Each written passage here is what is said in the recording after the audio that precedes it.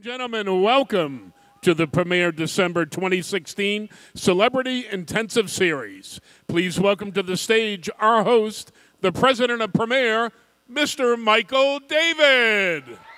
Hello, everybody. Good afternoon, everyone. I am so excited to have a couple of very dear friends hang out with you guys today. You know, it's so amazing. When Peyton first came to the program 2 years ago, she had a scheduling conflict where she wasn't able to make it here when she was supposed to for opening ceremonies. So Spencer actually came out on the stage and filled in for her that night. And as a result, we have become family. These last 2 years with Peyton and Spencer have just been amazing. Many of you have been able to see Spencer, been able to see Peyton in your home country, all over the world. And now they're here to help you guys and to share the joy of Premiere and help you guys launch your journey. So everyone, if you would please give a great big Premiere welcome to Peyton List and Spencer List.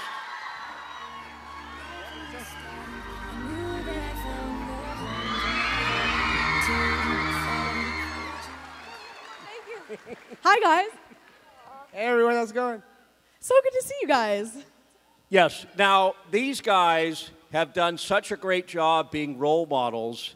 And, you know, I'll tell you, you have been in this business for a very long time. The both of you have. And tell us, what do you guys think is part of the success that you guys have sustained? I think I know what it is, but I want you guys to tell me what you think the secret to you guys being grounded in your success. I think you know. Oh my gosh.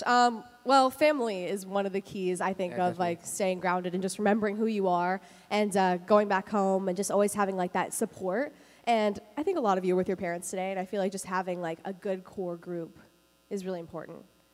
Absolutely. You have anything that you want to add to that? Yeah, I think the same thing. Family for me is a really big part of staying grounded. My parents are always around me, just telling me like, don't do dumb things. So it's kind of great. Their parents are outstanding people. Guys, please have a seat. Now, let's talk a little bit about our journeys together around the world and what we've been doing. I know we just hung out in Australia for a little while. We were all together in Vancouver. Tell me about your experience, because you guys have spent some time in Vancouver. You know Canada. Yeah. And you were shooting Diary of a Wimpy Kid? Yeah, good memory.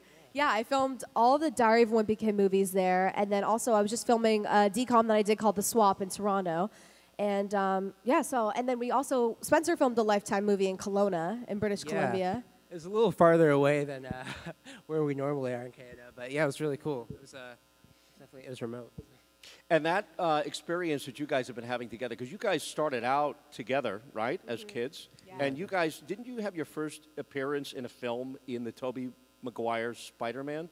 Is that right? Yeah, we did. That's so much fun. You really know yourself. Yeah, it was you do, yeah. Spider-Man 3, and we both had a part, and you kind of learned that this is just the business because we got the part where we were so excited to be a part of Spider-Man, and we had this part where we were sitting on the steps and we're fighting over how to spell his name. I think I was saying S-P-Y, and you were saying, no, it's S-P-I. Yeah. And then Spider-Man swoops by, and the part got completely cut. So we learned that was our first project. Spider-Man. Yeah, I was like, everyone go see it. It's going to be amazing. And then we get there, and we're like, oh, no. And like, oh, dang. And there's two kids that look exactly like us, and they're like, oh, is that you? And we're like, no, that's not us. And they're like, oh, okay. So we learned, this is show business, kids. That's what happens. They replace you with kids that look exactly like you. So. Now, as you guys have progressed through your career, you've gone a Disney Channel route. You're going a film route. You guys are kind of going your own way. More the drama route. Yeah. So talk to me a little bit about what you've been doing, because you've had some pretty big films yourself you've been working on, right? Yeah, I just did a film with J.K. Simmons, and then I did another film with Chloe Moretz, and it was really grueling. It was really kind of intense.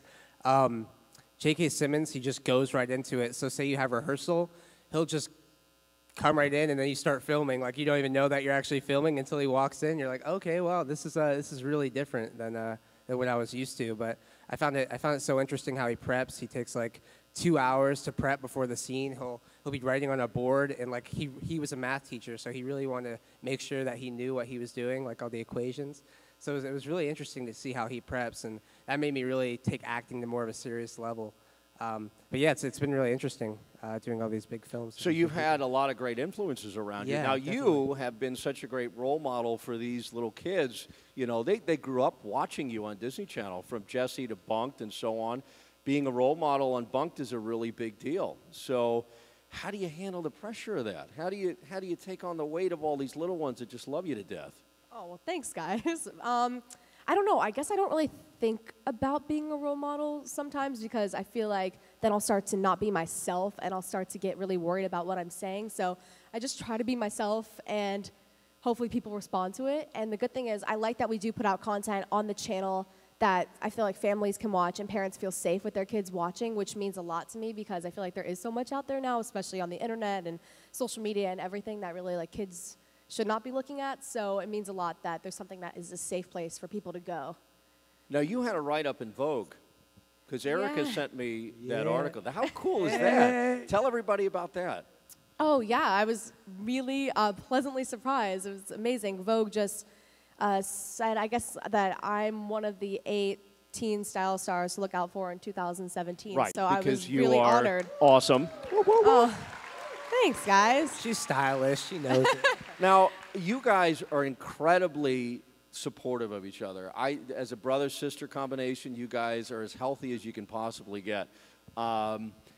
It's remarkable. It goes back to parenting, obviously. Now, how did your parents help you guys through the audition processes that you went through as a young person into adulthood? Like, what was some advice that your parents gave you? Well, I just feel like there are so many no's and so many things, but our parents just like gave us that confidence and that I guess they just were always supportive. Yeah. Yeah, they're always supportive, and I think one of the things was they said, "Do it for yourself." You know, they said they never had us doing it for them. It was always, "Oh, well, you gotta do this. You gotta study your lines." I'm like, if you didn't want to, then just don't do it. But they said like you have to do it for yourself, and so that was a big thing with us too, not having your parents push you to do it yourself. So they wanted you to take ownership. Yeah, definitely. Yeah, definitely. And as we got older, they were like, it's all on you. So you're Yeah, not going to memorize do your the own work, scripts. then you don't do it. Because it is a lot of work, and it's a lot of time and a lot of effort you have to put into acting and all of this. Even though, you see like a 22-minute show, it takes a whole week to do that episode. And so there's so much work that goes into it. And definitely, and you'll have auditions like maybe the night before where they'll give you like 10 pages and they'll be like, okay, you got to memorize this. And it's maybe like 5 or 6 paragraphs. So you got to memorize 5 or 6 paragraphs plus like 20 extra lines. So it's like, it's a lot and you have to keep on going over it. So if you don't have the drive, you're not really going to make it, I think what's really interesting for the young people and the parents to understand is really the difference between shooting a film and making a television show. Those are 2 totally different worlds. Yeah. Let's talk about the process of making a film, and then I'd like, Peyton, for you to share what it's like to make a show in a week. The process of making a film, you first have a table read, and then after that, you go into a little bit of rehearsals, and it's maybe for like a week or so. And then after that, you film for about 4 weeks, or usually mostly 2 months. But some of the films I work on, you shoot them like 4 weeks. You shoot them like really fast. But that's kind of the process for ours. You just go straight into filming, and it's really quick. Yeah, like Wimpy Kid, I mean, it took 3-4 months, but then I hear the Pirates of the Caribbean movies take maybe a whole year. So it just depends on the film. It's definitely a different process. You think for every film. CGI has a lot to do with that? Oh, yeah. Definitely, yeah. I think so. Yeah, I think so. I think more like post-production, right, for CGI? Yeah, post-production takes a long time. What But- about shooting a typical sitcom? Yeah, for Jessie or Bunked, we'll have a table read on Monday, which is where you all sit around, read through the script. The writers will find what jokes they need to rewrite that night, which ones worked and which ones didn't. They'll rewrite it. We'll come in Tuesday, rehearse with our director, do all of our blocking, so all of the movement, all of our crosses, try and find some motivation for them, and then do it for the writers. They'll find what works again, change it. Wednesday, we do the same thing, but Disney comes in, watches it, gives their notes, and then Thursday we shoot, Friday we shoot, and on Jessie we would have live tapings where an audience could come in. So 5 days. I feel like they're a lot more strict and organized on that. Yeah, they're very organized on it. I feel like on our show especially, which I really appreciated, like having that schedule, especially fitting in school and everything. We had a really good schedule for school and getting that in. Whereas That's on a movies, great it's a little point. crazier. Let's talk about school, because I know education is obviously very important. So let's talk about how you fit school in. Yeah, so you have to do at least 3 hours a day. We usually did 5 and then would bank 2 and use it for a day that was kind of chaotic on set. And you get a lot of one-on-one time, which is really nice. I always feel like as actors, we all have like creative minds, so they're always all over the place. So having a teacher that really focuses you was really nice for, I think, both of us. Yeah, we both did school together on the show and everything. He would always come visit on Jesse and Bunked. And so having that person who really works with you was nice. I really liked when you two were on an episode of Bunked. I thought it was really funny. Oh, thanks. Yeah, it was very good. Nate, do you have a lot of people hate me scene? now, but besides that. Do we have that, Nate? I always like to put Nate on the spot. Got this too, Chief. You could hear him sweating. Do we have it? Thumbs up, thumbs down. Thumbs up, thumbs down. Thumbs up, thumbs down. Oh, yeah. Well, if it isn't the dorks of Camp Dweeby Waka. You must be Eric. How did you know? You have a very punchable face. So, do you like how we redecorated the spot? Hey, you ruined a perfectly good beat-up truck. And that color does not match the rust at all. You know, Emma, you and Eric kind of look alike. We do not. I love that moment. That is so funny. You may snort, but Lights, it's the please. cutest snort I have ever heard. Oh, thanks, Xander. And you're awesome, from your head to where your toes should be. Oh, I'm hit.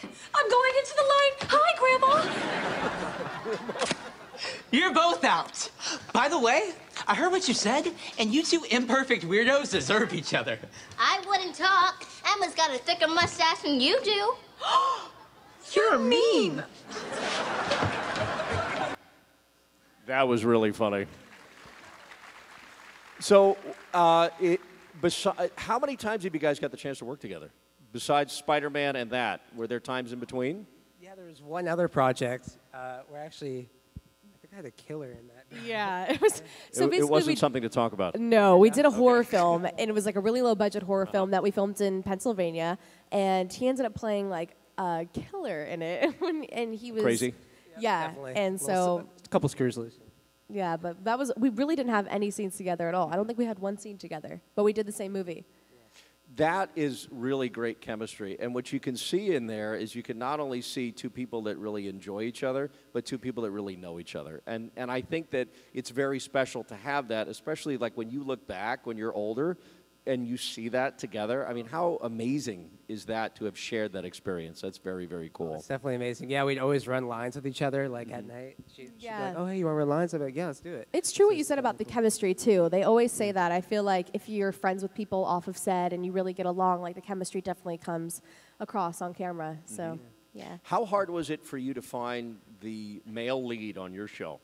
Because that's got to be difficult for a guy who, because I don't recognize him from other roles. Was he basically brand new into the industry? I think he had done some theater because he's from Chicago. Okay. So he had done some there, and then a couple projects here and there, and then I think a DCOM, Adventures of Babysitting, and then he came onto our show. I see. Yeah, Okay. and so we had basically a screen test. Everyone went to the Disney offices. They narrowed it down to 3 boys, and then they brought me in and had each of them come in and read with me. And then at the end, they kind of put me on the spot and asked me who I liked the best. And I just, all around, the guy had to be able to sing, he had to be able to act, and just have like this charisma. So it was, I mean, that's a hard thing. Like It's a really hard to have thing. all of that talent And it's a in hard one thing person. to come into an established cast. It is, you yeah, know. because all of us, like, I mean, Car and Sky and I, we already have like this great chemistry. We already know each other. So to bring someone new onto that, it is a little. I feel like it probably is a little intimidating. I don't know if it was for him, but yeah, he did. I thought he did the best job. So I want to end on talking about the future. So you tell me what you got coming up. Let's talk about what you got going on. I have 2 films coming up that are probably going to go to Sundance. The one film is called The Bachelors, and then the other film is called Cameron Post. So look out for those 2 films.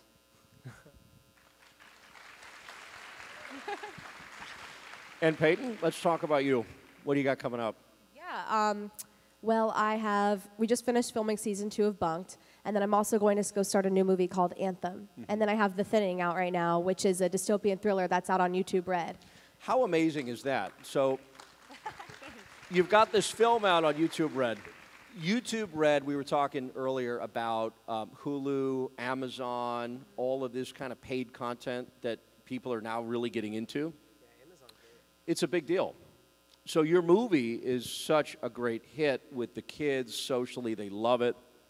What was it like doing a YouTube Red film versus doing some like big major Disney production? Because you've done both. You've done big budget stuff to, and I would consider Amazon or YouTube more indie and creative, right? So tell me a little bit about the differences between those two. See, like, we did not know exactly where it was going to go at first. We thought it was going to be streamed online when we were making it, but it was such a quick process. It was about 18 days, and you're right, it was a lot lower budget than usual, but you wouldn't know it. I think they did a really good job. They did a great job. Thanks. And yeah, it was insane. I mean, 18 days for a movie was just like unbelievable to me, and especially because of the shots and the action and the stunts we had to do for it. But yeah, I think they did a really great job with it.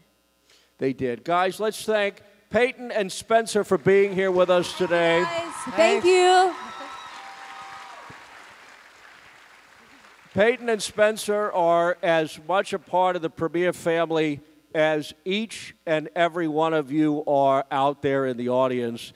They're going to spend time with you guys today to meet with you and to work with you with Drew. Drew's going to go ahead and coordinate it. You guys are going to break up into your 1,000 groups. Guys, it was wonderful to see you. I look forward to seeing you at opening ceremonies.